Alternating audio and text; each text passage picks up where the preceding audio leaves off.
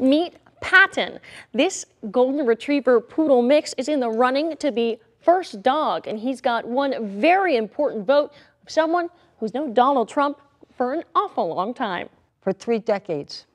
That's a long time. I've known him. He's my friend.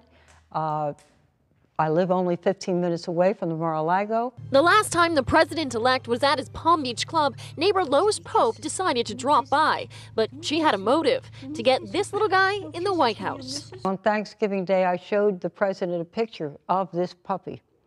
And he said, "Oh my God."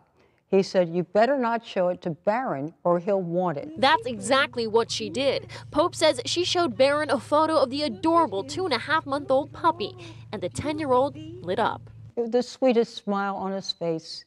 It brought tears to my eyes. It really did.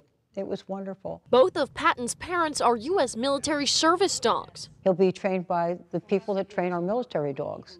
So he will protect Barron and Melania and Donald. He's got more than good breeding and good hair. I can just see him romping around the White House now. Pope says this goldendoodle is naturally good-natured, smart, and loyal.